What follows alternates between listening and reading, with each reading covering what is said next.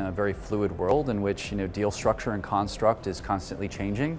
And again, I think one of the things that Marcus does that's really unique is that they pair up my needs as an allocator with the service provider. So they really try to match it up so it's not a waste of anybody's time, and it really is a very efficient way of kind of learning about new things that are out there in the marketplace. I think the biggest thing is patience. The reality is that I think if anybody in my position as an allocator, if we're really doing our jobs well, we're not going to make a decision in haste.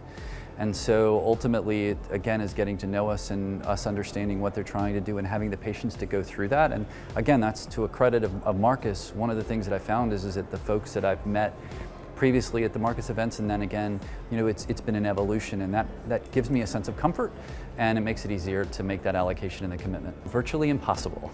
In my position, I'm a public speaker.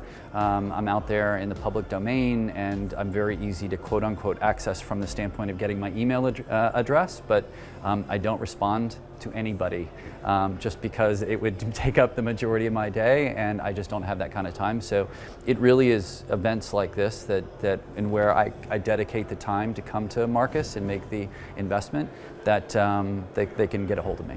Unless it's happenstance, it probably wouldn't have happened. So again, there is a quid pro quo relational aspect to where not only are as an allocator, I'm looking for new ideas, and at the same time, from the standpoint of the investor and providers, they're looking for me. So you're trying to find that, again, smart, intelligent people that are offering something a little different, and this is the reason that I take the time to come.